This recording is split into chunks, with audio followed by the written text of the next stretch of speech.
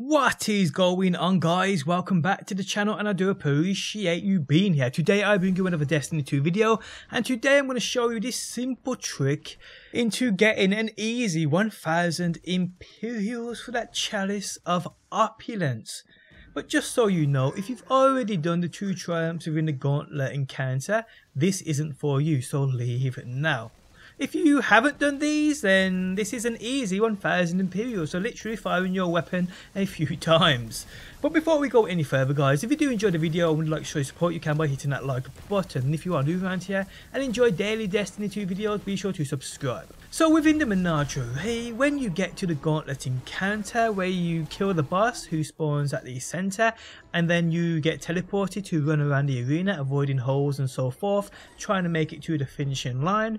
Well, there are 2 triumphs for this encounter. One is called Going the Distance, get a perfect score in the Gauntlet by having 6 players complete every lap before the time runs out.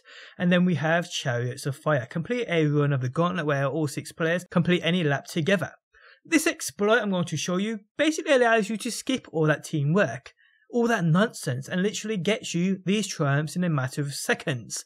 Okay, so going into this counter, you need one of a few weapons which fire projectiles, preferably which stick. For me, the Prospector works best along with the Warcliffe. My friends have tried weapons such as the Telesto and a few others. The Telesto seems to be a hit and miss. Sometimes it works and sometimes it don't. So if you do have the Prospector or the Warcliffe, I'd definitely go with them. So having full ammo, obviously, when it comes to doing the run rotation, at the very end of the run, stand in front of the finishing line and just fire your Prospector across the line. So hold down that trigger, or if you're using the Warcliffe coil, do the exact same thing, just fire it across the line, standing in front of the line. What then happens is crazy weird but epic.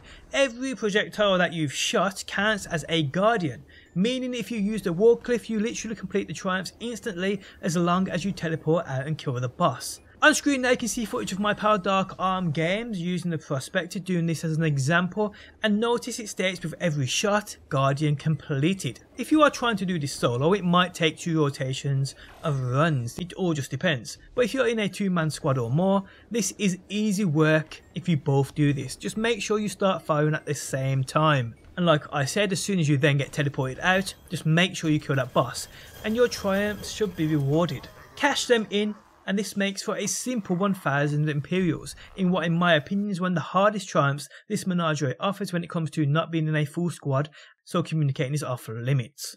And on that note, guys, I am out. A simple trick or exploit you can use to get an easy 1000 Imperials. And guys, I hope you did enjoy the video and I hope it helped you out. If it did, leaving a like really helps me out, and if you're new around here and this is what you want to see more of, be sure to subscribe. But guys, thanks as always for stopping by, and hopefully I will see you on that next one.